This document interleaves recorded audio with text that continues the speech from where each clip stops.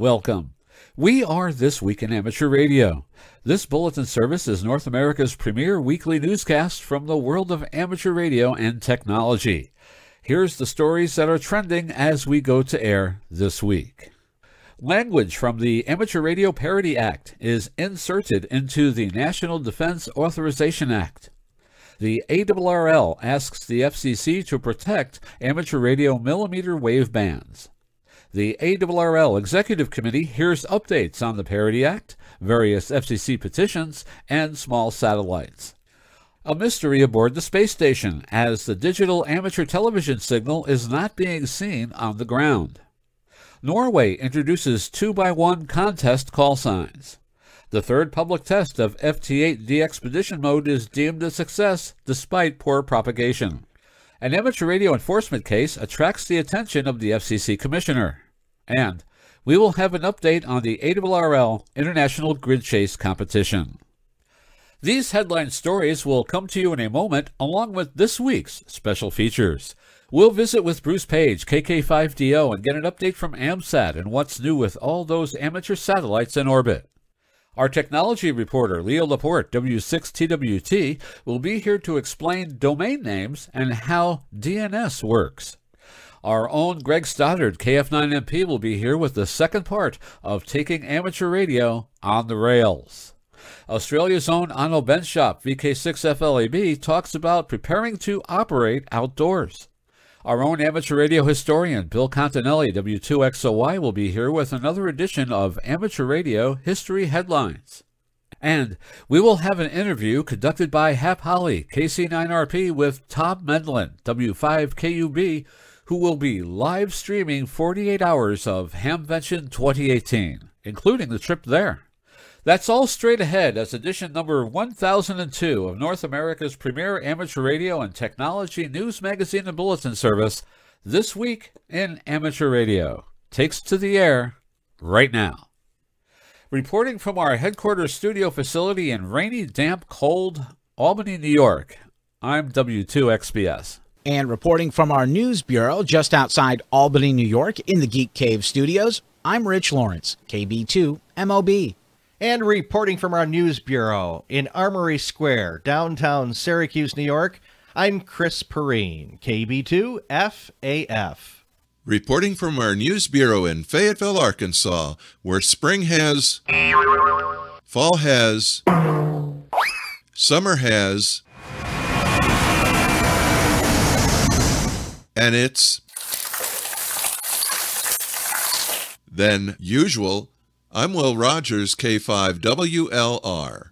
And reporting from the western Catskills of New York State, where the Pink Flamingos have made a comeback to the Garden, I'm Don Hulick, K2ATJ. 30 minutes of solid amateur radio news begins now.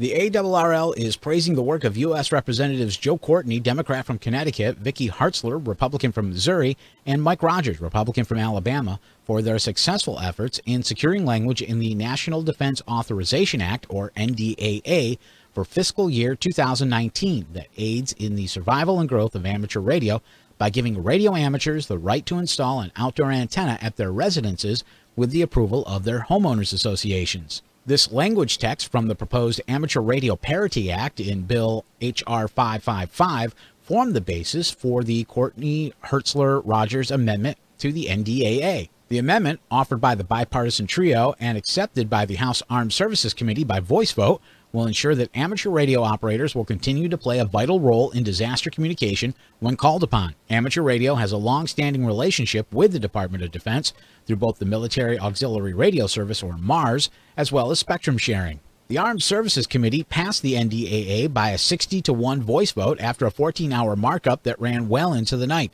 The bill now awaits House floor action. The Senate will begin its markup of the NDAA during the week of May 21st. Representatives Courtney and Adam Kinzinger, Republican from Illinois, spearheaded the effort to include the Parity Act language in the NDAA. Both are co-sponsors of the Parity Act, which has passed the House by a voice vote twice in the past 2 years. Recognizing the long-standing relationship between amateur radio and the Department of Defense, Congressman Kinzinger, who served multiple tours in the U.S. Air Force as a fighter pilot and is still a major in the Air National Guard, and Courtney, who represents the House district that includes ARRL headquarters, have been champions of the legislation in Congress. The steadfast support of the amateur radio community continually demonstrated by Congressman Kinzinger and Courtney has been a godsend, said Hudson Director Mike Lysenko. And to YBB, the Parity Act wouldn't be anywhere close to this stage without their strong support, and our organization is extremely grateful. Lysenko, who serves as chairman of the ARRL Board Legislative Advocacy Committee, also recognized other promoters of amateur radio,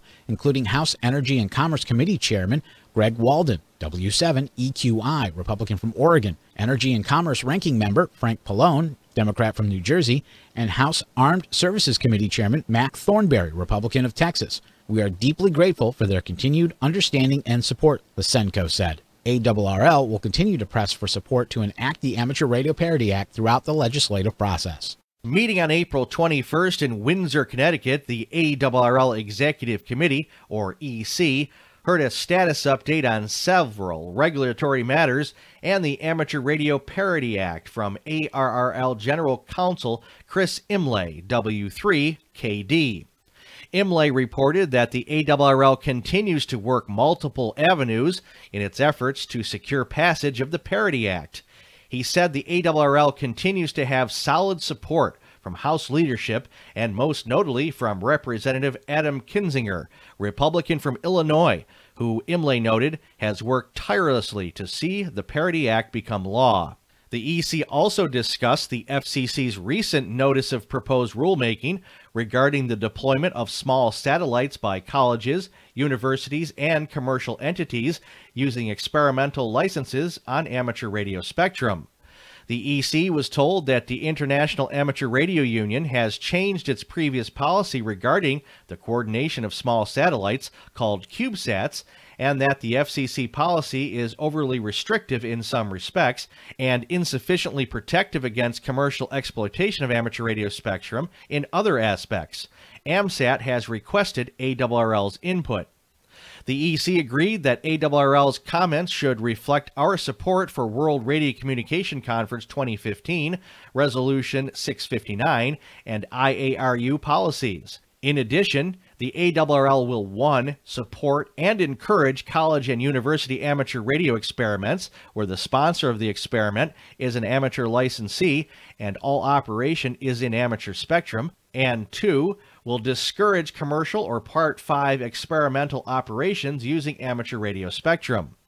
The EC asked Imlay to file ex parte comments in support of petition for rulemaking RM-11775 relating to frequent changing of vanity call signs and to file ex parte comments on the ARRL's petition for rulemaking RM-11785, noting that the Canadian government has implemented a new contiguous 5 MHz band and permitted a power level of 100 watts.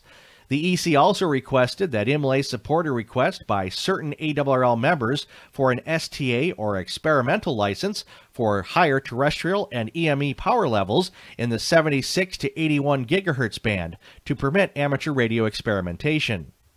The EC asked Imlay to share with the National Telecommunications and Information Agency, or NTIA, ARRL's concern regarding an NTIA study to use 3450 to 3550 MHz for mobile wireless applications.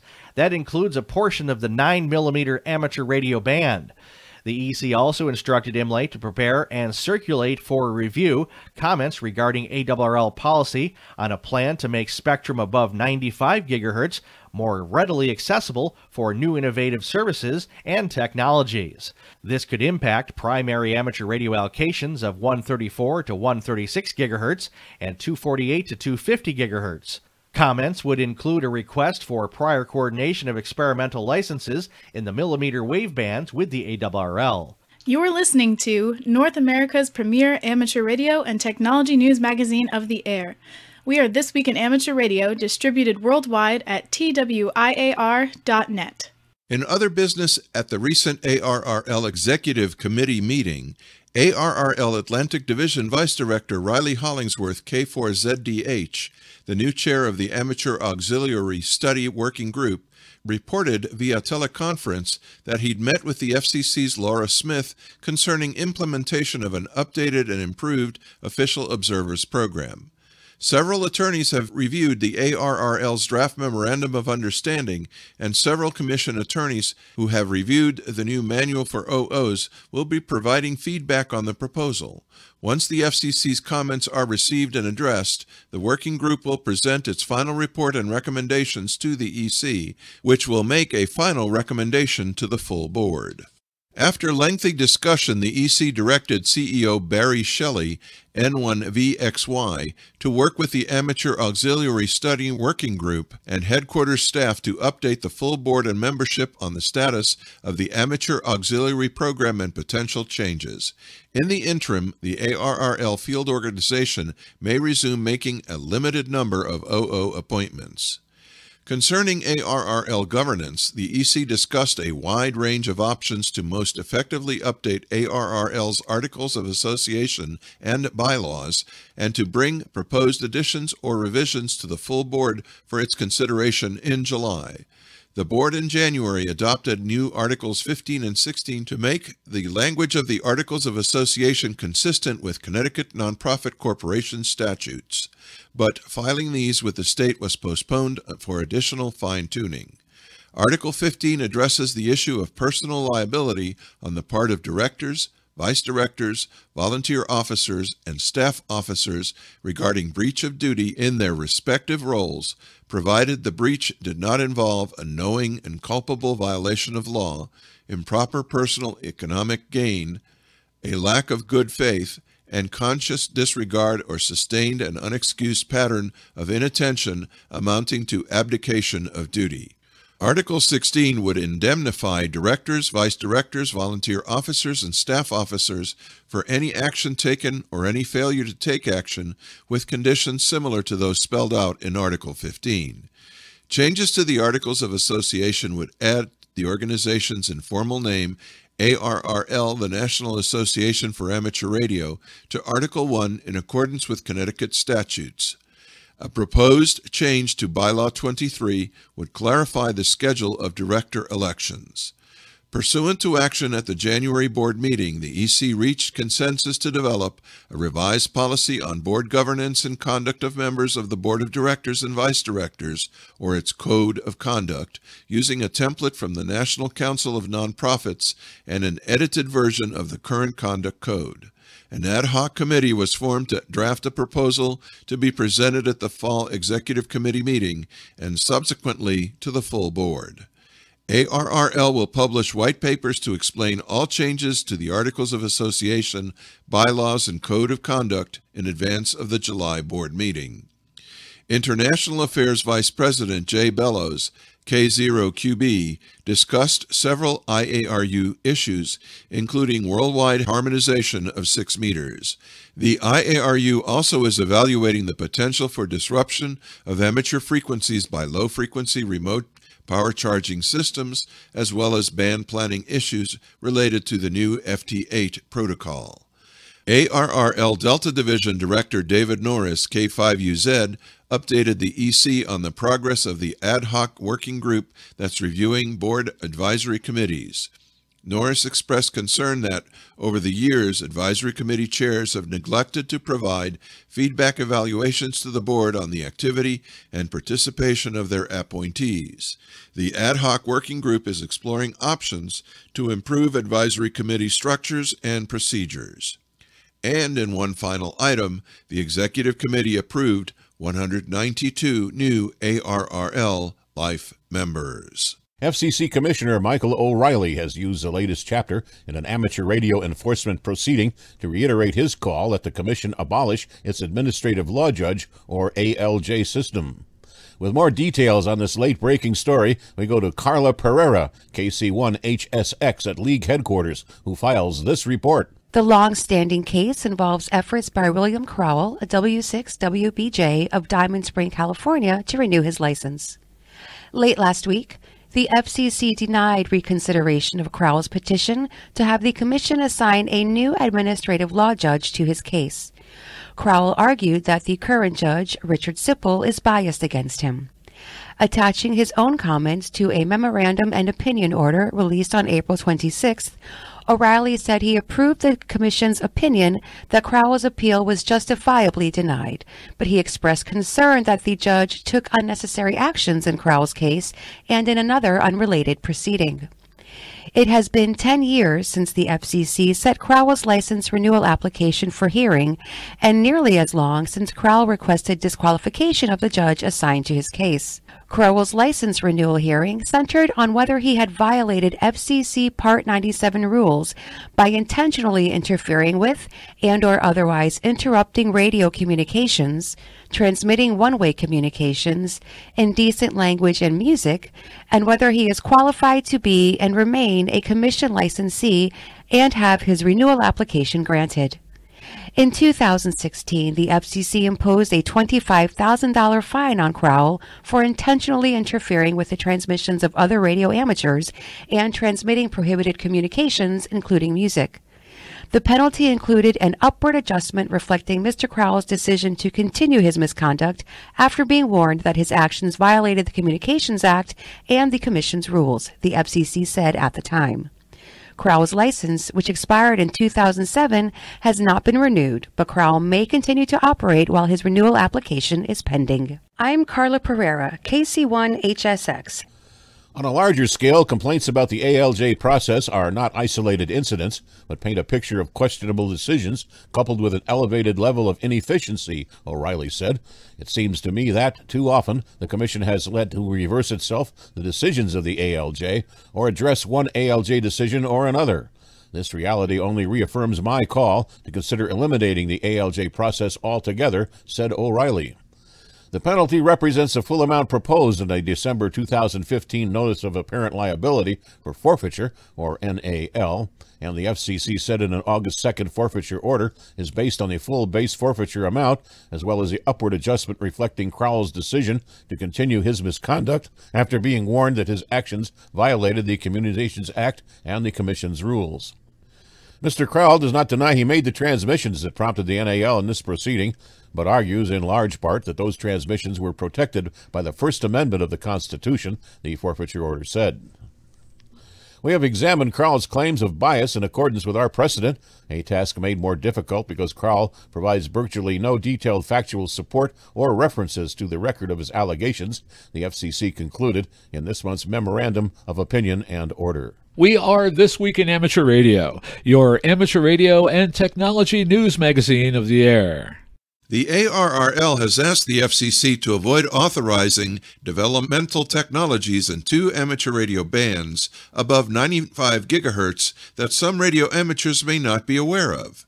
To start us out on this developing story, we go to Carla Pereira, KC1HSX, at League headquarters with the details. The ARRL commented on May 2nd in response to a Notice of Proposed Rulemaking and Order in ET Docket 18-21 released in February.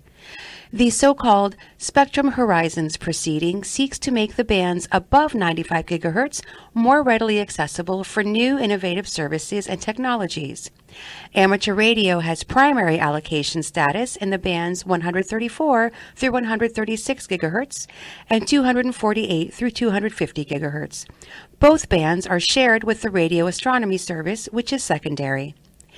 ARRL said it would oppose any proposal to permit unlicensed devices or largely unregulated experimental operations in the two primary amateur radio allocations in the range of spectrum the FCC is considering. The League's comments noted that the secondary Radio Astronomy Service in those two bands also requires a quiet RF environment. I'm Carla Pereira, KC1HSX. ARRL said that while it agrees that regulatory flexibility is justified in the millimeter wave bands above 95 gigahertz due to the extensive frequency reuse possibilities, the FCC ought to make two primary amateur radio satellite bands in that part of the spectrum unavailable for deployment of unlicensed Part 15 or Part 5 experimental Spectrum Horizons devices. The amateur allocations require protection against increases in the noise floor due to aggregate radio frequency devices, ARRL said. The bands are used ubiquitously and unpredictably, typically but not always at high elevations for research and development purposes and propagation studies, for terrestrial point-to-point, satellite, and Earth-Moon-Earth communications experimentation. It is critical to preserve for amateur radio experimentation the current relatively quiet noise floor and the positive RF environment that now exists in those two relatively small band segments, ARRL told the FCC. In strongly urging that the FCC not permit unlicensed Part 15 in either primary amateur band under any circumstances, the League pointed out that the FCC has no data concerning increases in the noise floor from potentially large numbers of unlicensed Part 15 devices in either band. Additionally, ARRL said there is no compelling need to include these two bands among those which might be made available for unlicensed devices and systems in this proceeding. ARRL said it would oppose the authorization of Spectrum Horizons experimental authorizations in the two primary amateur satellite allocations, operating under a new subpart for Spectrum Horizons experimental radio licenses in the spectrum at issue. The ARRL went on to say that it would be difficult for such applicants to make an accurate showing of non-interference in the two amateur allocations due to the variety and itinerant nature of amateur radio allocations. If the FCC should nonetheless decide to permit Spectrum Horizons experimental authorization applicants to apply for 134 to 136 GHz and 248 to 250 GHz, however, ARRL said applicants should have to demonstrate convincingly that no other suitable allocations are available and that they coordinate their operations with ARRL when filing an application. The Omnibus NPRM&O includes consideration of a petition for rulemaking in docket RM 11795 from Missouri radio amateur James Wedby, N0ECN.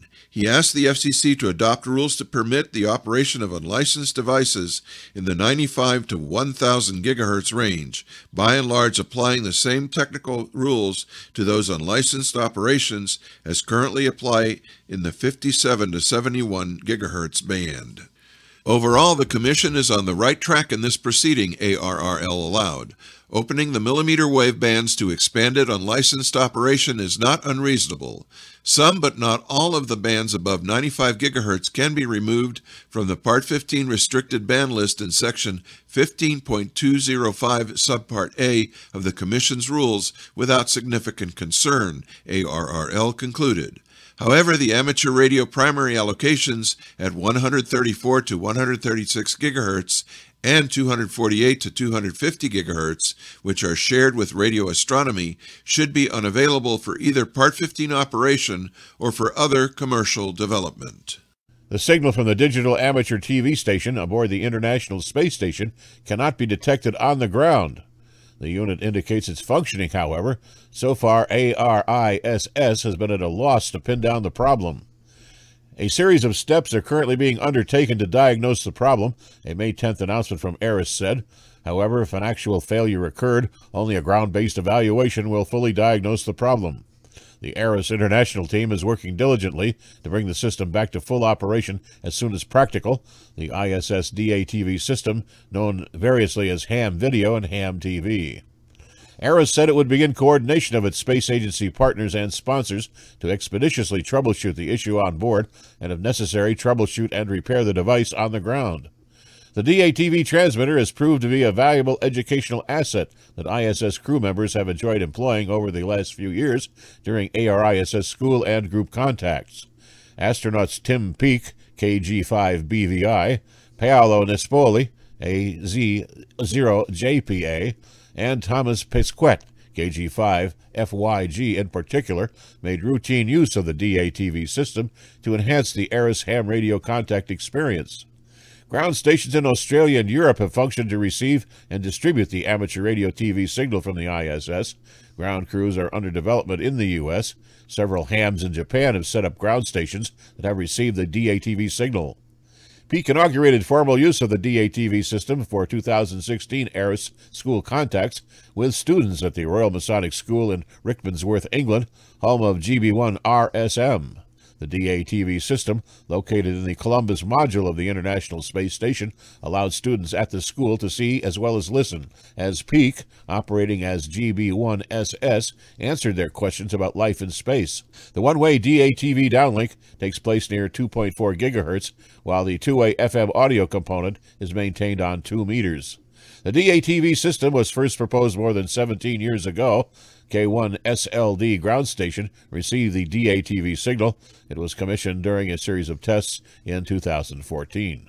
In response to calls from Norway's contesting community, the Norwegian Communication Authority, or NCA, recently announced that it will permit the use of 2x1 contest call signs for individual radio amateurs. With few exceptions, Norwegian 2x1 call signs have been reserved for club stations, which also may use the LN prefix in contests.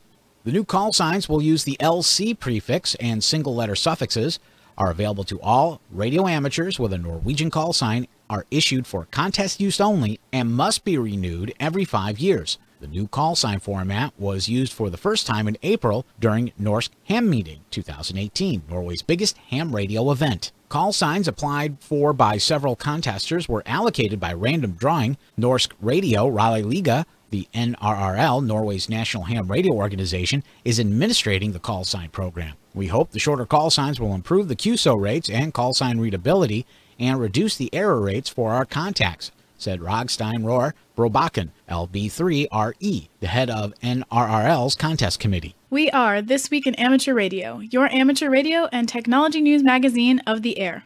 On June 23rd and 24th, Amateur Radio will celebrate Field Day 2018. This is Ham Radio's open house, featuring demonstrations of the science, skills, and service that is amateur radio. Hams from across North America will hold local field day events to display the array of equipment and technologies they use for public service and community outreach. For more info, visit arrl.org/field-day.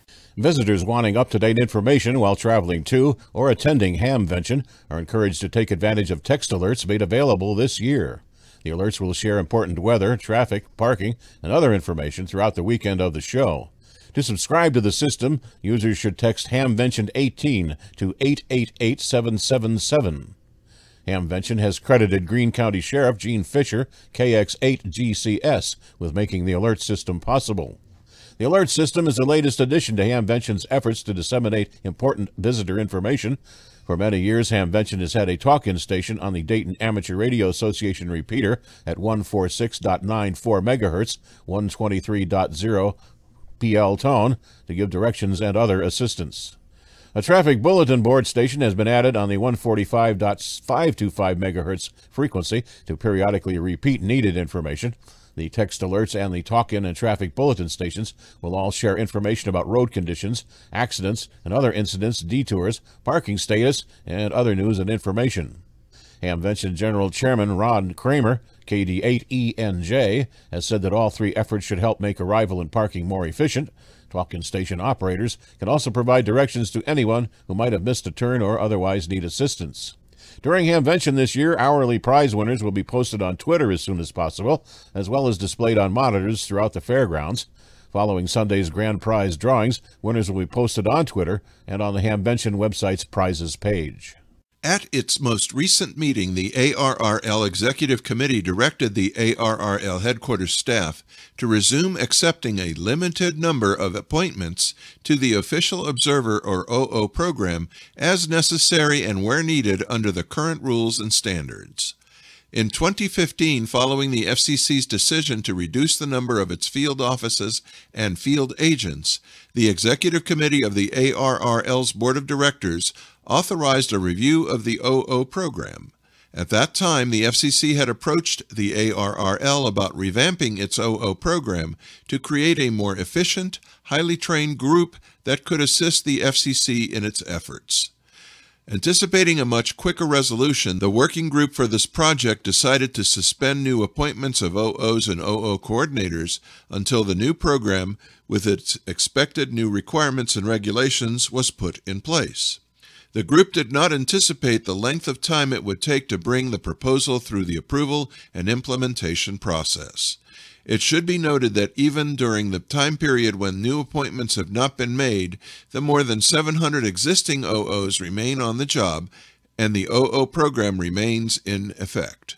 During this extended period, concerns have been raised from the ARRL field organization about existing vacancies in the OO program. As a response, the Executive Committee feels that a limited number of appointments should be allowed at this time. Even with this action, any new OO appointments are being made with the understanding that a new program is coming with new requirements and new standards for OOs. For more than 90 years, the ARRL Official Observer Program has aided thousands of amateurs in maintaining their transmitting equipment and keeping their operating procedures in compliance with FCC regulations. The OO program, as part of the Amateur Auxiliary, has been working directly with the FCC's Enforcement Bureau since the mid-1980s. High standards of operation benefit the entire amateur radio community, and everyone's continued cooperation is appreciated. The third public test of FT8 de-expedition mode, held on May 5th, is being called a success. The goal of the exercise was to simulate a rare de-expedition pileup on FT8 by having many stations, referred to as hounds, calling and trying to work a designated pseudo-de-expedition station called the Fox. A number of participants and would-be participants reported that propagation was spotty at best, said Joe Taylor, K1JT, on behalf of the WSJT Development Group, which is sponsoring the test. Nevertheless, at AA7A, G4WJS, K1JT, and K9AN, we copied 405 unique call signs of stations acting as the hounds, and at least one fox was worked by 305 of them. Many hounds worked 2 or 3 of the foxes. We're sorry if we missed you, or if propagation was unfavorable. Taylor said a shift from the announced operating frequency to 14.115 MHz was necessary before the test got underway to avoid RTTY contest activity. Soon after the 1400 UTC, they learned that W1KH7Z had some unexpected setup problems and was unable to continue. As a result, consequently, W7KH7Z took over as the Fox at 1425 UTC and continued operating until 1600.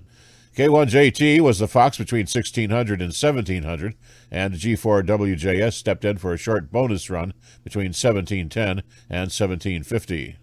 In simple terms, FT8 de-expedition mode permits a de-expedition station, or Fox, to work several stations at a time, utilizing different slots for each contact. The downside is the greater the number of parallel slots, the less power for each slot. Taylor said the penalty was 14 dB for 5 slots. The WSJT Development Group plotted the equivalent hourly contact rate at each 5-minute interview.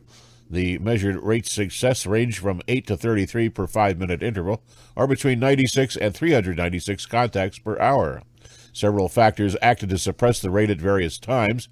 Taylor said the W7KH7Z started to run out of available hounds after about 1 hour of operation, and by the 90-minute mark, the operator had worked 83% of those copied at least once.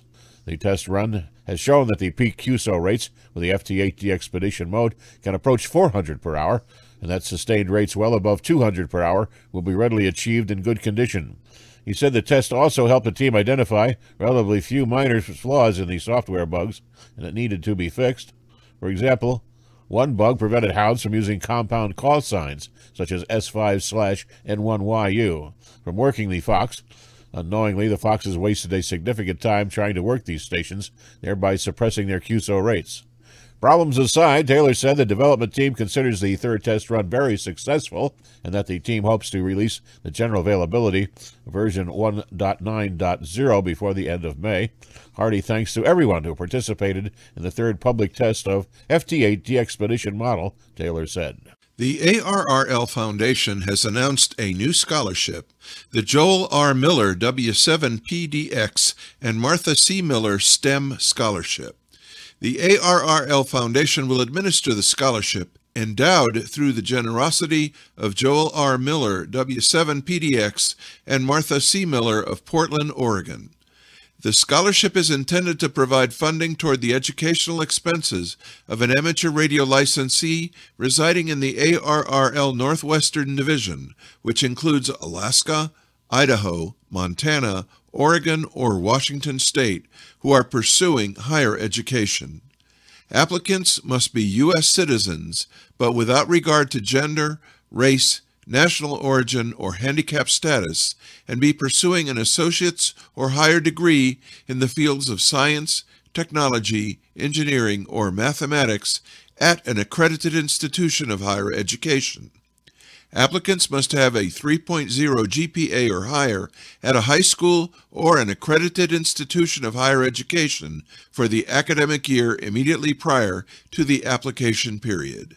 The ARRL Foundation Scholarship Committee will submit its choice of nominee to the ARRL Foundation Board of Directors to approve by majority vote. The scholarship will be endowed with an initial gift of $25,000, with earnings funding the annual award of $1,000 annually. The first scholarship will be awarded in 2019. We are This Week in Amateur Radio, your amateur radio and technology news magazine of the air, available online at www.twiar.net. And now with the latest technology news and commentary from Petaluma, California. This Week in Amateur Radio is proud to present Leo Laporte. Oh, now it's time for me to talk. I was under my desk. Excuse me. When you're a tech guy, hello everybody, Leo Laporte here, the tech guy. When you're a tech guy, you often go under your desk, right? Am I ringing a bell? You know, you reach under there because there's wiring and stuff, and I had a new wireless charger I needed to plug in, and that meant a trip down below. And it's funny because whenever I go underneath this desk, my engineers come running in. It's not that they think I had a heart attack or something and have fallen, but because they don't like seeing me go down there because they know, danger, Will Robinson, I might do something and break things. I didn't. Everything's fine. Charger's working. If you're the type of person that spends a little bit of time clambering beneath your desk, this is the show for you. Domain names. It's a phone book. Because when a computer goes out on the internet, it doesn't actually need a domain name. It needs something called an IP address, an Internet Protocol address. You've seen them. They're the four numbers separated by periods. We call it a dotted quad, you know, like 10.1.10.1 or 192.168.2.1. You've seen those, right? Well, if you go to a site, you're not really going to yahoo.com or twitter.com. You're going to a number. And in order for the computer and the router to find that number, it starts, you give it a name, it does a lookup. It's like it looks it up in a phone book, in effect. Same way you'd look up, Leo Laporte in the phone book, and you'd find the phone number. And just like a phone number, every internet address has to be unique. So that once you get that address, that's the computer you're going to.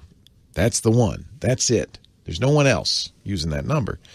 So somebody has to manage this phone book. And in the early days, it was just this guy, John Postel at the University of Southern California. I imagine him in just a little office with a big chalkboard on the wall, and he would just say, "Oh yeah, okay. You want Leo.com. All right, let me just write that down, put it in a book, and here's your number. It's and that'd be that." And then there's a system called DNS. That's the lookup system, domain name system. That's the lookup system in the phone book. And it's all, of course, automated nowadays. But you give it the name and it looks up the number. And the DNS is actually a fascinating, complicated service that runs surprisingly well, given that it's pretty much held together with chewing gum and bubble wrap. There are domain name servers, what they call the canonical domain name servers. And there's really only 13 of those all over the world. They're the big phone books. And then there are people who run domain name servers all over the world. Your ISP, your Internet Service Provider, is one of them. They have their DNS server. Generally, that's the one you use. And if you, for instance, enter in a brand new domain name that no one's ever entered in before, you'll type it in, your computer will say, oh, I don't know where that is. I don't have it in my memory. Let me go ask the internet service provider. Hey, do you know where fraptuousdaykalukale.com is? And the internet service provider said, let me look it up. Nope, not in my phone book. And then it goes upstream. It goes to, ultimately, to those 13 servers, and one of them will know, and then say back. And then the internet service provider will say, oh, thanks. Now I know from now on, fraptuousdaykalukale.com is 196.143.1.2, and I'll keep that in my phone book, and next time somebody asks, I won't bother you. So that's kind of how it works. It trickles down from those canonical servers at the top. When you want a domain name, you go to a registrar. This is a company that ICANN, remember the Internet Corporation for Assigned Names and Numbers. That's the successor to John Postel's little informal service that he ran. ICANN, which runs those big canonical name servers, then allows other companies, franchisees in effect, to sell domain names. And when you buy a domain name from a registrar, the registrar keeps track of it, but then has to send that record up to ICANN so ICANN can put it in the phone book. And then over a period, sometimes of hours, sometimes longer, it will trickle down through the system. And when you probably had this experience if you ever had your own domain name. When you first set it up, people don't recognize it until it's all trickled down through all the servers, and then everybody can get to it. That's how it works. ICANN is the company that decides what the .xyzs can be. You know, they started with .com, .net, .gov, .mil, and they've added many more since then. They determine that. Registrars can sell, those names. They set the price. That's why it's worth shopping around. And they, frankly, set the service standards. Some are better than others. Hover, HOVER.com. They seem to play fewer games than anybody else. It's not a great business to be a domain registrar. Typically, you're charging $10 a year. Some portion of that goes to ICANN. So that means you make a few bucks a year per name. You can either make it up in volume or, as most often they do, upsell people. Try to get more money by selling them other services. And that's why some of these companies, it'll take you 5 pages of clicking no to get to your domain name, just because they want to sell you a bunch of other stuff, upsell you hosting services, email services, domain privacy services, and on and on and on. Because there's just not a lot of money in this business, frankly. And maybe because there's not a lot of money, it also attracts scammers and people who play games trying to make more money out of it. So they don't seem to be all that well regulated. If you have a problem, you can go to ICANN. But ICANN isn't very well funded and as I said, is extra governmental now. So nobody's really paying attention. And, while the people who run the ICANN board are very good, serious computer scientists, it's given the importance of the internet, it isn't exactly, it's not exactly IBM. So somebody else mentioned Google now offers domains, and I think domains.google is the Google domain registrar. You know what? I would bet that Google does a good job with that. They have other ways of making money. They charge $12 a year for domains, and I would bet they don't do a lot of upselling and so forth. So Hover's the one I am registered with. I used Dotster for a long time. They were very good. GoDaddy I've never been very fond of, mostly because I just didn't like their sexist ads, and the guy who used to run it was kind of a creep. That's changed, so I think GoDaddy's probably fine. But Google Domains, domains.google. Not every registrar can register every domain, by the way. So if you want .ninja, you've got to go to a company that sells .ninja. It's a legitimate domain, but it's not necessarily available from every seller. Some of the most popular domains, like .ly, are owned by countries. .ly is Libya. So the country Libya makes a little money on the side selling .ly domain names. .tv is the small island nation of Tuvalu. So if you want .tv, you've got to go to the Tuvalu registrar and get it from them. You can't get Leo.ninja from everybody. It's a complicated system. It doesn't work all that well. But can't let it lapse, because at that point, it's like a post office box. You only own that address until you stop paying for it. At that point, they can do anything they want with it. And often what they do ends up costing you money. So keep your bills paid when it comes to your domains. Leo Laporte, the Tech Guy. Are you ready for another trip into amateur radio history? I'm Bill Continelli, W2XOY, and I'll be back in a moment with another edition of the Ancient Amateur Archives, here on This Week in Amateur Radio. You're listening to North America's premier amateur radio and technology news magazine of the air. We are This Week in Amateur Radio, distributed worldwide at twiar.net. I'm Steve Ford, WB8IMY, and this is the propagation forecast for Friday, May 11th. We may see some improved conditions on the HF bands over the next several days.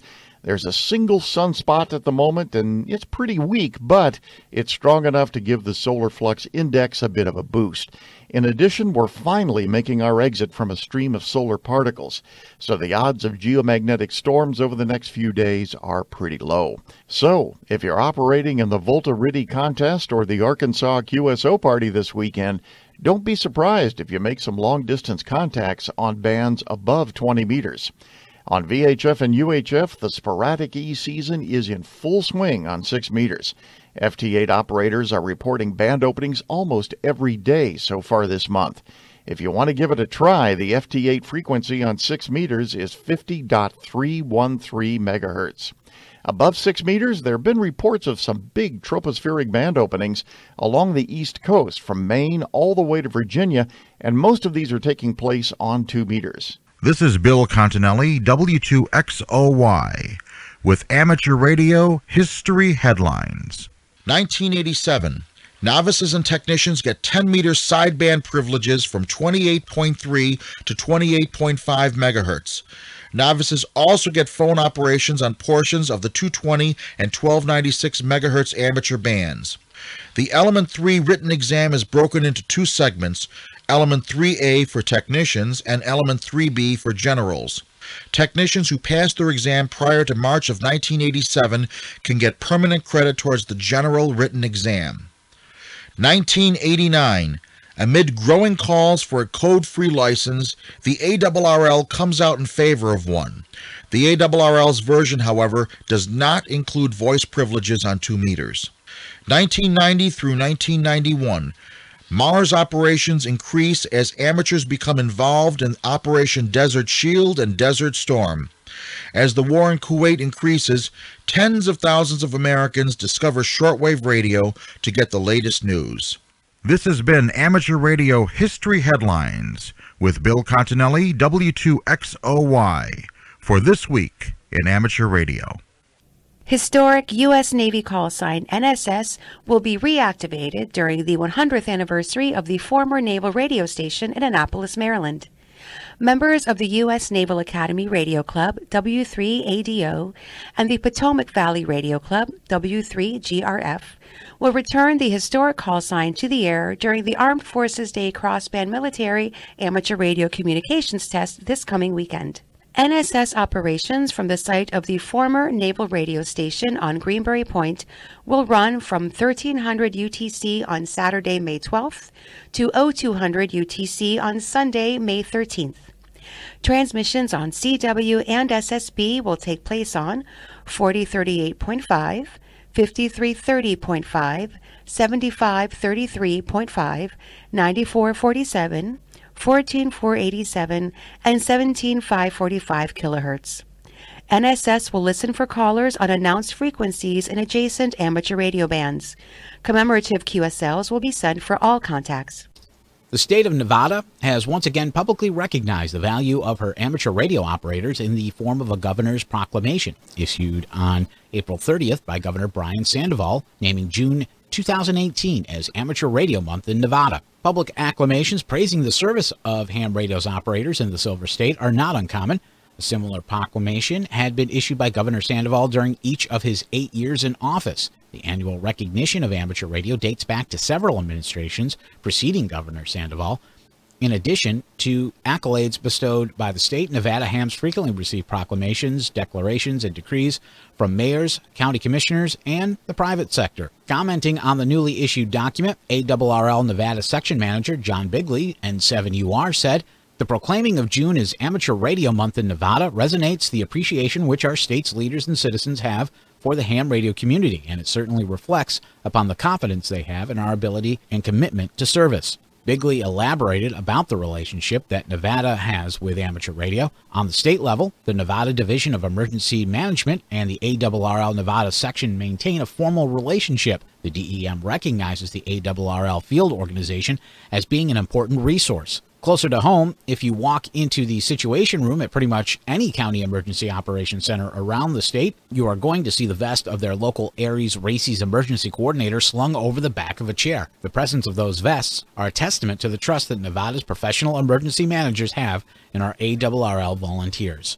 And now with this week's satellite update, here's Bruce Page, KK5DO. AMSAT has just announced this year's venue for the 36th annual AMSAT Space Symposium and General Meeting. It will be held November 2nd through the 4th in Huntsville, Alabama, at the U.S. Space and Rocket Center.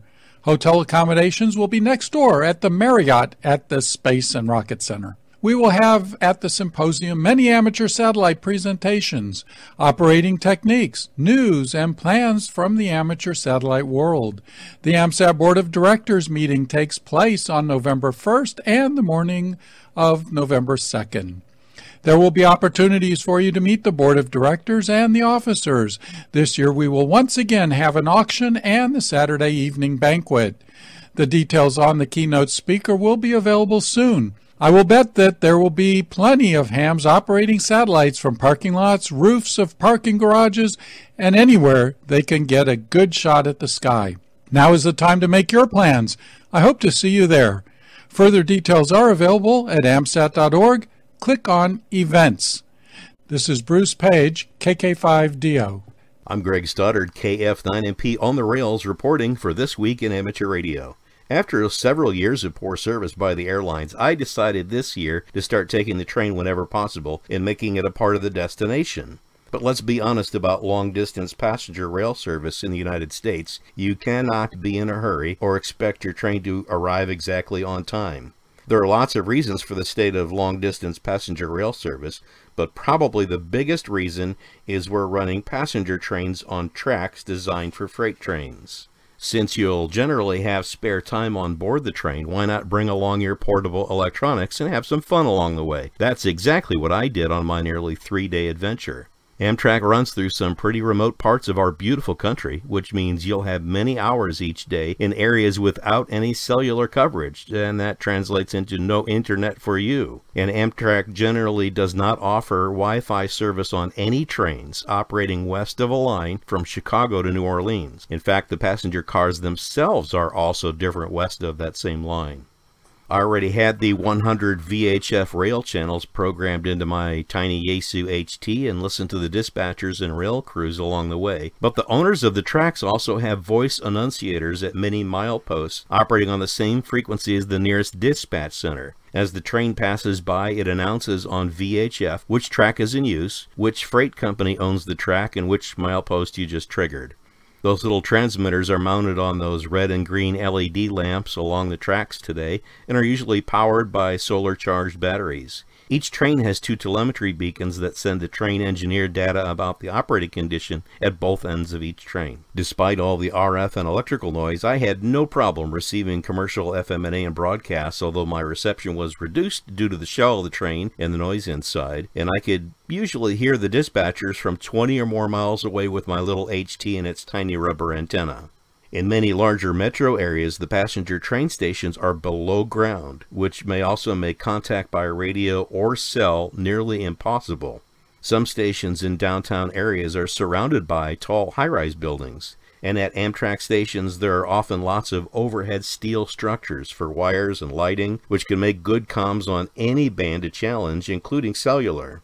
In large cities, I had no problems making the repeaters in the downtown areas when we stopped at their passenger stations. The Amtrak station in downtown Dallas, Texas, is only 1 block from the spot where President Kennedy was assassinated in 1963. That train passes very close to the Book Depository building, which is now a popular museum. But the biggest concern I had using my HT on the train was the possibility of theft. On long-distance passenger rail, there are basically 2 types of passenger cars, sleeper cars and coach cars. The sleeper cars are all divided into rooms with seats and bunks on both upper and lower floors of the train, but the doors don't have lock. When you're inside the car, you can latch your doors, but when you leave the room, there's no lock on the outside. The other kind of car is a coach, which is sort of like a giant bus on the inside, but the seats are huge with enormous amounts of leg and foot space, probably more than any first-class airplane seats ever have. But the entire car is wide open, end-to-end, so using a scanner or HT would require the use of a headset or earphone of some kind. When I left my sleeper room, I slipped the HT under the pillow, and I kept the curtains closed on the windows looking out into the rail car hallway, because you basically can't steal anything that can't be seen. I never had any problems, but I still kept my HT quiet and concealed. A few rail employees saw the radio, but mostly ignored it, assuming I was one of those rail fans they see all the time. Although the cars are well sound insulated from the outside, there is very little insulation inside the cars, so keep your volume low or always use an earphone. To sum up this episode, we learned that using an HT as a broadcast receiver does work, but not as well as your car stereo. Working repeaters by HT also works, and the added height from the 2-story tall rail cars helps. Although the rooms don't lock, keeping an HT inside your room or at your seat can be done safely if you keep it concealed. Always use an earphone or headset on the train. This is Greg Stoddard, KF9MP in Phoenix, Arizona, on the rails, reporting for This Week in Amateur Radio. We are This Week in Amateur Radio, your amateur radio and technology news magazine of the air. Available as a podcast on iTunes, Google Play, and TuneIn.com. I'm Larry McGlure, KB9DIP. As we go to press, we are less than 2 weeks away from Ham Radio Mecca, the Dayton Hamvention, scheduled for May 18, 19, and 20. This will be Rain's 30th visit to the Hamvention, where we retrieve countless hours of forum audio for these Rain reports. That's all well and good, but it's not in real time when we bring the excerpts to you from those forums. However, there is a ham who streams audio and video live from the Hamvention, and he begins streaming with the 10-hour sojourn he makes annually from his home to the Hamvention in his car. It's Tom Medlin, W5KUB. If you don't recognize Tom by name, when he started his Hamvention marathon, Tom was known as Helmet Cam. We started streaming our trip to Hamvention about 18 years ago. We just came up with this wild idea. Let's put a camera on top of the helmet and we walk around. People can kind of watch it. But back then, the internet was so slow. We had very inexpensive cameras, bad connections, quality wasn't very good. We kind of quit doing a helmet cam pretty quick because every time we turned our head, it was making people seasick and they were getting nauseated, and we never knew what the camera was pointing at anyway. Well, heck, that would have been the year 2000. And, you know, back then, I mean, we streamed our entire trip, and we still do today, from the car. And people watch us actually drive. They watch us to stop to eat, to get gas. We have people that stay in there with us. It's a 10-hour drive from here to Ohio. There was one year where we got pulled over doing 89 and a 70, and everybody in our chat room watching was taking up a collection to bail us out of jail that year. Where did the idea come from doing a live stream of your 10-hour car ride to the Hamvention? I don't know. I guess we were just crazy guys back then. It's amazing today. In the last few years, I watched the local news and the local weather, and now they have these cameras and they stream from their trucks. Well, we were doing it like 18 years ago before anybody else like that was doing it. So it was kind of experimental back then. I was in the technology field. I like to do a lot of things with voice over IP. Started that way, and that went into some of the video chat type stuff. And we just decided to give us a try and see where it goes. Back then, it was very simple. It was just a microphone plugged right into a laptop, no audio equipment in between. So you set the levels, and that was it. And Of course, that's one of the things that we really had to improve over the years, was improve our audio quality, make the audio stable and to proper levels. And we went from very poor video quality, 50, 60, 70 kilobits per second to stream. Today, we're running high-definition video, and we're easily streaming 3, 4, 5 megabits per second, both from on the road and at the events we go to. Is the audio stereo? Yes, it is. What are you using for microphone situation to achieve that? The equipment here is fairly sophisticated now, not like it was back in the beginning, but we have some high-end software that basically is like a TV control center where you can queue up videos, and particularly if the videos have stereo audio, of course that goes through. So we have videos, and of course we're using a Behringer mixer here, a 16-channel mixer. We have guests on, we bring them in through Skype, and of course we can bring them in through the internet, left and right channel like that. We try to run high def, and we try to run stereo when we can. With your Tuesday night show that you do, audio and video, you stream it on YouTube, and YouTube automatically records it. So you do have an archive of each Tuesday show. How long does YouTube maintain those shows?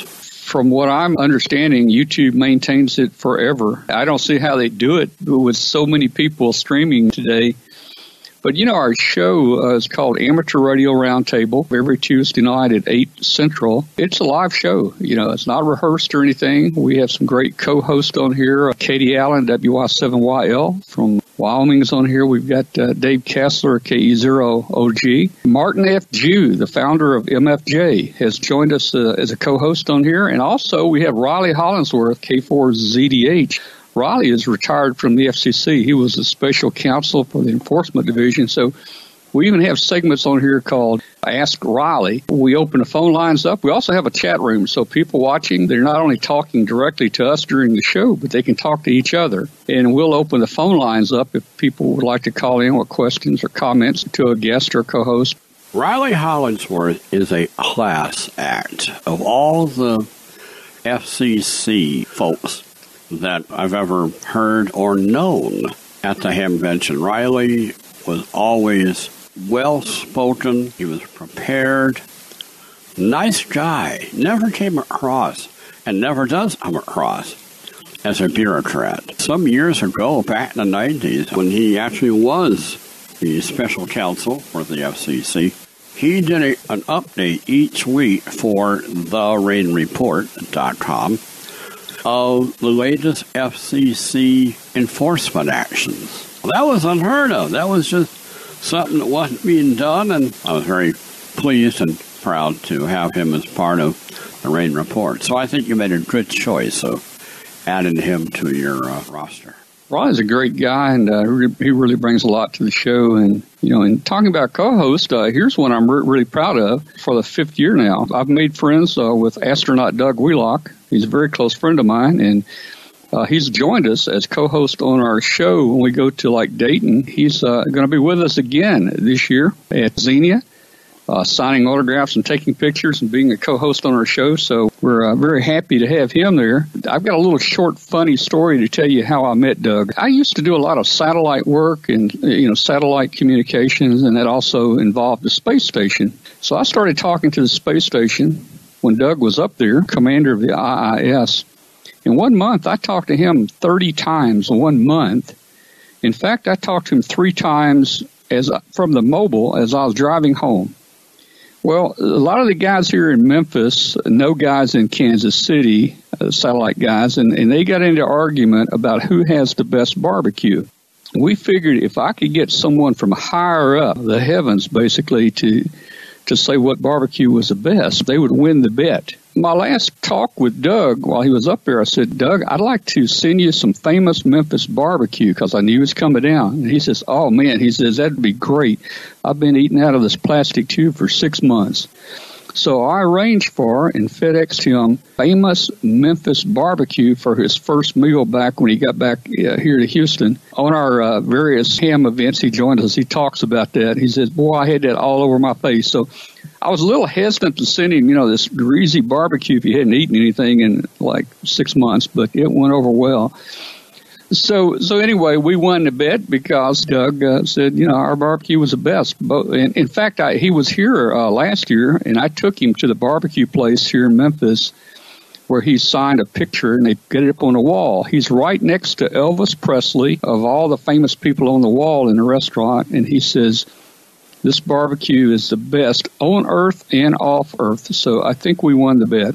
Let's talk more about Amateur Radio Roundtable. How did that evolve? Our slogan is bringing ham radio to you. And we started basically, it's kind of an offshoot of our 17 years of streaming ham events like Hamvention in Huntsville, Alabama, and Field Day. I know when I was 16 years old and got my novice license back 54 years ago, that I couldn't go to Dayton. I didn't even know there was a Dayton. I couldn't go because I couldn't drive up there. I didn't have the money to go. There wasn't any hams in my town to go with. I've realized over the years there's people that are sick. They don't have the finances. They're too young to go. So we decided we're going to make this show about ham radio and let those kind of people participate as they're with us. So we did it on special ham events. We give away about $10,000 in great prizes just to viewers that are watching. But we decided that we wanted to take it a step further. So we started doing a weekly show. It has really come around really well over the years. We took our webcast out to Hollywood to the stage of Last Man Standing. John Amadeo was great. He invited us out and brought us out there. We webcasted from the stage there of Last Man Standing, a special event for 3 or 4 days. We got full reins of the studio there. We got to watch the practice, and I got to meet Tim Allen out back behind the studio and asked him if I could announce on our show that he got his license. And he goes, I really don't want this out. And I said, it's really public knowledge, on the FCC database. He said, okay. He said, you can go ahead. So we broke the news that Tim Allen got his license, and we try to do interesting and fun things. For instance, Herd Island, the expedition down near Antarctica. Your helmet cam at the Hamvention, you're going to do that again here in 2018. It's not called a helmet cam anymore, although if you go to the Hamvention website and you go down to the bottom, they have a link to the show. They have a picture of the helmet cam there, so they still call it a helmet cam. So I guess a lot of guys do. I've always been a builder and a home brewer, and I've been to Hamvention about 34 times, 35, maybe 36 times now. I like the outside flea market. I like to buy just military junk and get the parts out because they're so good and build things. But once we started webcasting, that started taking all of our time. It became a job, and we don't buy anything. We don't sell anything now when we go to a Hamvention. We work hard. It takes about 4 or 5 of us are at the show to keep this video running. And we've got probably 6 or 8 or 10 admins that don't go but are also logged on helping us to keep the chat rooms neat and straight. The best thing is just getting feedback from our viewers. I got a note just yesterday. A guy thanked me for last year. Something happened, and I think it was a medical emergency, and his trip got canceled to Dayton. And he said because of our show, he was able to watch it, and he felt like he was there. We'll take a camera and roam around in all the different buildings and booths and outside and bring it video. We have a in-house developed program called HamBot that actually will select random names out of the people that are watching. And if we call your name, you might win an antenna analyzer or a mobile rig. It's really fun to be able to give those kind of things away and also get direct input from our viewers, through our chat room. Just a natural platform for us we evolved into from the early days. We kind of looked like those first pictures of the moon landing, how blurry they were and everything. That's kind of how we used to look. But, as I mentioned, we're running, HD quality video now. It's a lot of work, whatever you do. You do a whole lot of work on editing, whereas we don't really do the editing because our show is live. It is costly. Hamvention will cost us several $1,000s to webcast this year. We're going to do 40-plus hours of live streaming from our Hamvention event. We're calling it the Hamvention Marathon. In the years, we've always covered that cost out of pocket. We've got a few people that have helped a little bit, but a lot of the vendors that we deal with, I have solicited through them prizes to give out to our viewers. Anything from Heil mics from Bob Heil to Comet antenna analyzers or Yaesu handy talkies, and those don't pass through me at all, so there's no money at all there. I get Yaesu to donate a radio, and somebody wins it, and I give them the name, and I have Yaesu ship it directly. I like to provide this and give our viewers something. To do Hamvention, we drive up on Wednesday. We set up Thursday. We're actually streaming all day Thursday during setup, and, of course, the show's Friday, Saturday, and Sunday, and then we're too tired to drive home Sunday, so we'll stream home Monday. So we're there, I think, 5 nights. It's a quite lengthy, expensive trip, but hey, if we didn't like doing it, we'd just stop it. I think it's great for you guys to do video, Ham Nation. That's good, because video makes the world go around. I think we're both doing something that is worthwhile, because you mentioned you got people out there, they can't make it. Whether it's their sight or their health or whatever problems, and I think both of us are filling a spot there where we're taking ham radio to them. I don't want to say it's the wrong way, but man, it takes a lot more equipment to get this video on. You got to buy cameras and all kinds of stuff and software that does the TV deal. And sometimes it gets overly complicated, and I wonder why I stay in it. It's a nightmare sometimes. We've had trouble right up to showtime. Something happens. The show starts at 8, and at 15 till 8, getting our guest on, everything starts going south and nothing starts working. And we're watching the clock tick down to 8 o'clock, and people are having to reboot their computers, and you wonder if you're going to make it on time. Of course, we don't have a dead start time or finish time, but still we like to keep it on schedule. But you're an expert editor there, the way you edit these programs and produce them and put them together. We need to do more of that, but we just don't have time to do it. We're going to be live beginning May 16th, so tune in May 16th at W5KUB.com. We're going to be on the road for 10 hours. You can follow us on the road for that 10 hours, see what happens to us. Hopefully we'll make it okay. And then, of course, May 17th is a setup day. That's Thursday. But we'll be on streaming all day Thursday. You'll see people like Hap walk by, and we'll get him on the show, and Bob Heil and Gordon and different people just come by. So you never know who you'll see that day on Thursday, the setup day. And then it gets really busy on Friday, Saturday, and Sunday, May the 18th, 19th, and 20th. We'll have all kinds of guests come by. We'll also try to bring you video from the flea market and new products. And our friend astronaut Doug Wheelock will be with us Friday afternoon and Saturday morning. We'll have fun there. We're going to give out prizes all day, about every 15 minutes. Friday, Saturday, and Sunday. One of the things we're doing this year, I'm setting it up here, Remote Shack. Remote Shack is actually hardware. There's no software you load anywhere. It's all hardware set up, and we're just trying it out and testing it. You got to kind of learn the little ins and outs of it, but it works pretty good. You can change bands, change frequencies, change modes. You can do anything and everything pretty much you could do if you were at the radio. But it's not software, you say? This is not software. It's just a box that it connects through the telephone, and you can connect it to Skype for audio. You can bring audio into your shack using a Skype connection, or you can just use your smartphone from your car or out on the beach. You just dial the number, it answers, and then the touch tone pad gives you all the commands to do all the things you want to do, and you can even talk and listen. No software needed.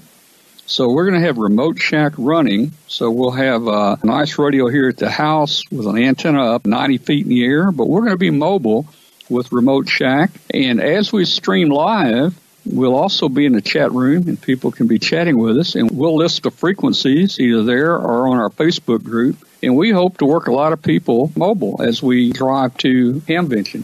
Our weekly show, Amateur Radio Roundtable, it's 8 o'clock Central on W5KUB.com. It's on WBCQ on 5130 kilohertz shortwave station up in Monticello, Maine. And you can actually listen to that show through the Internet by going to an Internet address, and it brings a little player up, so you could actually listen to the show that way. WBCQ on 5130, and also you can tune in and watch the show on W5KUB.com.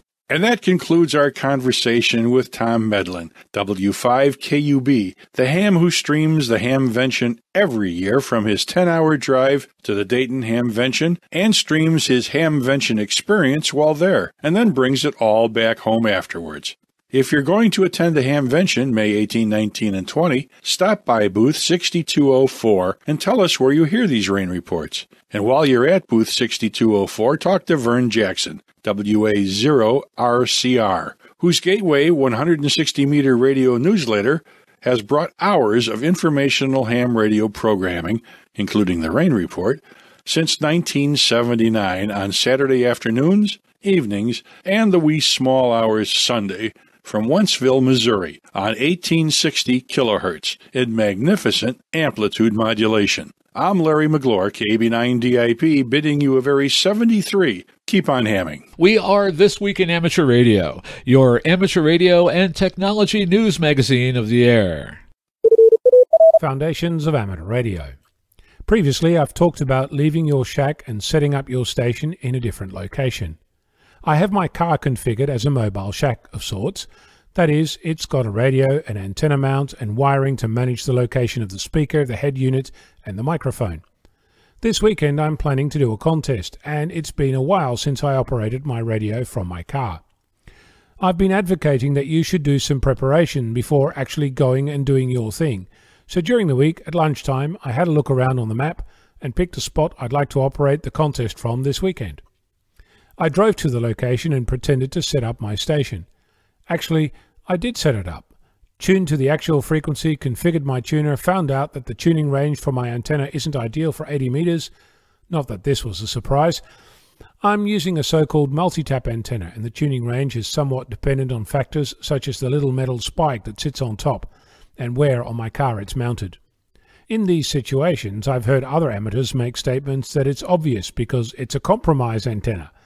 You won't actually hear me say that, since all antennas are a compromise, but then you already knew that.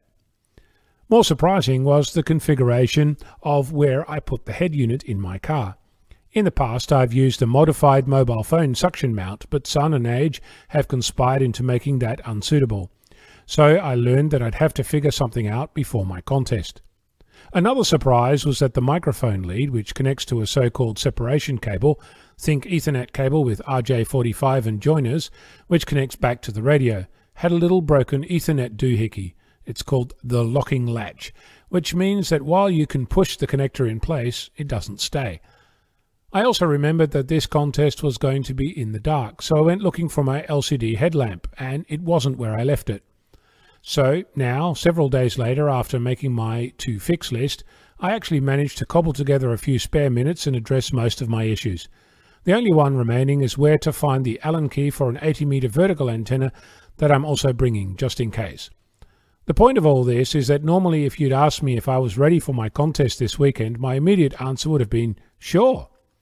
I'm glad I followed the advice I've learned from the many mistakes I've made in the past by actually checking, and because I actually went on site, I also managed to check out the local HF environment, which means that come contest time I won't have a surprise that could have been managed by better preparation. No doubt there'll be more to learn, but that's for after the contest, perhaps next week. What do you do in preparation for an outing? I'm Ono, Victor Kilo 6, Foxtrot Lima Alpha Bravo. The 2017 QST Antenna Design Competition was such a success that ARRL is doing it again this year with a special twist. The 2018 competition challenge is to design the best LF, MF, or HF antenna for limited space applications. Entrants should send their best designs for evaluation according to the competition rules. Even designs that don't win a prize might still be eligible for publication in a future issue of QST. Only one entry per person or team can be accepted. The submission deadline is September 1st, 2018, which allows plenty of time to build and test designs. ARRL is offering 3 cash prizes for this competition. First place is $600, second place is $250, and third place is $150. Here are the design and submission requirements. Antennas must be designed for one or more bands between 2200 meters and 10 meters, must fit within a 30 by 50 foot area and stand no taller than 30 feet at any point. Participants must submit drawings with dimensions. Hand drawings are okay. A list of materials. A description and summary of any measurements taken, including modeling and files, although modeling is not a requirement. Photographs. Discussion of observed on-the-air results and any comparisons with other antennas. The antenna's entry category and the submitter's name, postal address, and email address. All antennas based on submitted designs must be the sole creations of the entrants and not available for sale. Winners will be chosen based on ingenuity of design, mechanical and electrical safety, expected performance, and durability. The judges' decisions are final. Entrants must be ARRL members. ARRL staffers and QST advertisers are not eligible. Mail entries to QST. Attention Antenna Design Competition. 225 Main Street, Newington, Connecticut, 06111. Participants also may email their entries, including call sign and subject line of 2018 Antenna Design Competition. Those who need to submit more than 6 megabytes of material should use separate email messages. Do not send compressed zip files, as these will be rejected. Full details will appear in the June 2018 issue of QST. The Radio Society of Great Britain, or RSGB, hosted the launch on May 8th of a new National Health Service amateur radio station, GB1 NHS, at the National Radio Center as part of the hashtag End PJ Paralysis campaign, a 70-day challenge to get 1 million hospital patients up, dressed, and moving with a goal of quicker recovery. The long-term aim is to use amateur radio to promote National Health Service initiatives that lead to patients receiving excellent care, faster recovery, and living longer, healthier lives. RSGB National Radio Center Coordinator Martin Baker, G0GMB, was to initiate the first transmission of the call sign at 10:45 UTC, and radio amateurs around the world will be able to hear and contact GB1 NHS. Guests from a number of hospitals, health trusts, and other linked organizations were on hand for the event, along with representatives of the RSGB. The RSGB is delighted to host this special occasion as part of the NHS End PJ Paralysis Initiative. RSGB Board Chair Ian Shepard, G4 EVK, said, "Amateur radio is a diverse and inclusive hobby that can be enjoyed by anyone and is a great way to help people be part of a community. From using a simple handheld radio at home through to taking part in outdoor orienting style activities, it can make people feel less isolated and encourage them to be more active." Paul Devon, G1 SMP, is the founder of GB1 NHS. The launch is the first of a number of projects planned for GB1HS, which include a Hospitals on the Air weekend. The Japan Aerospace Exploration Agency has announced that 3 CubeSats carrying amateur radio payloads, including one with a V/U linear transponder, were deployed from the International Space Station on May 11th around 10:30 UTC. Urazu, Costa Rica, and 1 KUNS-PF, Kenya, carry the beacon telemetry in the 70-centimeter amateur radio band, while UBAK-USAT, Turkey, carries the amateur radio linear transponder for SSB and CW, in addition to CW and telemetry beacons. Urazu is 1U CubeSat developed by the students at the Costa Rica Institute of Technology with a telemetry beacon at 436.500 MHz. 1 KUNS-PF is a 3U CubeSat developed by students at the University of Nairobi with a telemetry beacon, 9.6 kilobytes, at 437.300 MHz. Ubakasat, a 3U CubeSat developed by students at the Istanbul Technical University, has a CW beacon at 437.225 and a telemetry beacon at 437.325. The linear transponder downlink is 435.200 through 435.250 MHz. The uplink is at 145.940 and 145.990 MHz. We are This Week in Amateur Radio, your amateur radio and technology news magazine of the air, available online at www.twiar.net. An Iowa National Guard exercise in late April for the first time saw the use of a common digital mode among military, amateur radio, and military auxiliary radio system participants on the 60-meter interoperability channels. Military Standard Communications Mode MIL-STD 188-110 was pressed into service to pass digital messages during Exercise Stable Mercury. Because amateur radio operators on 60 meters are not symbol rate limited, all parties were able to use common digital mode at a higher data rate to pass traffic. For RTTY or digital operation, radio amateurs must transmit on the center frequency of 60-meter channels with a bandwidth no wider than that of a USB signal. The April 23rd and 24th communications exercise involved the deployment of Guard units across numerous incident command posts to operate cooperatively with federal, state, local, and auxiliary units. The scenario for the drill was based on an actual severe weather event that occurred 20 years ago, and the April exercise used radar feeds and storm spotter reports taken from the June 29th, 1998 Iowa derecho to inform this training event. A derecho is an extended straight-line windstorm associated with a fast-moving cluster of severe thunderstorms.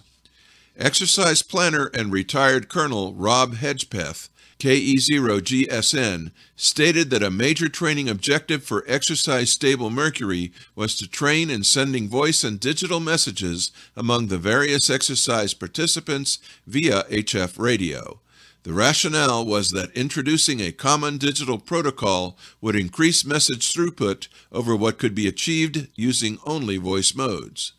Mars volunteers Mitch Winkle, AB4MW, and Steve Hajicek, N0CKH, prepared an amateur radio version of the software package that Mars members use to interoperate with military units employing the MIL-STD 188-110 serial PSK modem embedded in the ANPRC 150C HF transceiver and its associated chat software.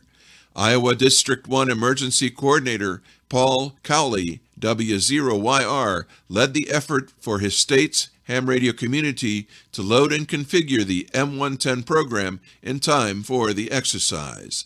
Northern Command Interoperability Communications Planner Mark Jensen, WA6MVT, noted that the 560-meter spot frequencies are the only designated channels where federal, military, Mars, and amateur radio operators are permitted to operate together. Amateur radio rules impose a symbol rate limit of 300 baud below 29.7 MHz, restricting the types of digital modes that may be used.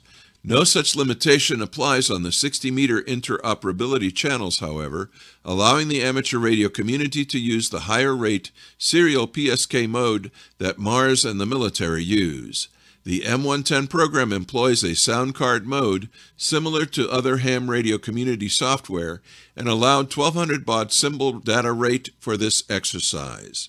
The FCC proposed revising the Amateur Service Part 97 rules in response to the ARRL so-called symbol rate petition for rulemaking in docket RM 11708, filed in late 2013. The League had asked the FCC to change the Part 97 rules to delete the symbol rate limits in Part 97.307 Subpart F, replacing them with a maximum bandwidth for data emissions of 2.8 kHz on amateur frequencies below 29.7 MHz. Participating organizations in Exercise Stable Mercury included the Iowa National Guard's Joint Planning Group, Joint Operations Center, 671st Troop Command, Iowa Joint Incident Site Communications Capability, 71st Civil Support Team, Iowa Air National Guard's 132nd Wing Mobile Emergency Operations Center, and the Iowa Department of Homeland Security and Emergency Management Emergency Operations Center, among other entities. I'm Steve Ford, WB8IMY, and I'm speaking with Norm Fusaro, W3IZ, radio sport and field services manager. And Norm, I wanted to catch up with you about the current state of the ARRL International Grid Chase. Where do we stand? Actually, Steve, it's got a lot of activity, because remember, every QSO counts. So whether you're in a contest or whether you're just chatting or whatever, anything you upload the logbook of the world qualifies for the grid chase. And the idea is to work as many unique grids in a 30-day period or in a monthly period, and then the score gets reset. But there is a cumulative score for the end of the year. So, it's kind of an interesting twist. I'll tell you where we got lucky, Steve, is something we didn't plan on. Was this new mode FT8. Oh, yeah. It is caught on like wildfire, and part of the exchange is your grid. It's built right into the software, and a lot of hams have really just taken to this mode, especially with the propagation the way it's been. This mode has a way of really cutting through on all bands. That's true. 6 meters down to 160. So. I tell you, I'll give you a couple of numbers. Okay, in 1 month, 2.3 million QSOs for FT8 were uploaded. Wow. 1 month, 2.3 million. Ooh. Now, to give you something in comparison, sideband was about 2.2 million, and CW was about 1.8 million. Now, you would say that, FT8's taken over the other bands. That's what we hear. I've heard that too. Yes. Well, that's really not a true statement, because while sideband and CW QSOs have dropped a bit in LOTW uploads, and also Club Log has experienced similar numbers. Yes. But it has only decreased by, maybe 2%, whereas the number of FT8 QSOs is out there is way more than that decrease. So what this is telling us is people are on the air. Yeah. I mean, more people are on the air than ever before. Excellent. Well, thank you, Norm, and get on the air, right? That's it. Get on the air. Go collect some grids. Okay, very good. Thanks. Take care, Steve. This Week in Amateur Radio is produced by Community Video Associates Incorporated, a New York State nonprofit corporation.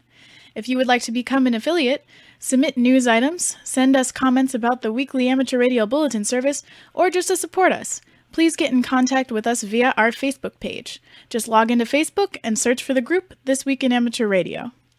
You can also find us on Twitter at twitter.com/TWIAR. For program audio, archives, and the latest amateur radio news, visit our website at twiar.net. This Week in Amateur Radio version 2.0 is produced and distributed under a Creative Commons non-commercial share-alike license. Now, for the staff of This Week in Amateur Radio, this is Jessica Bowen, KC2VWX, saying 73 until next week.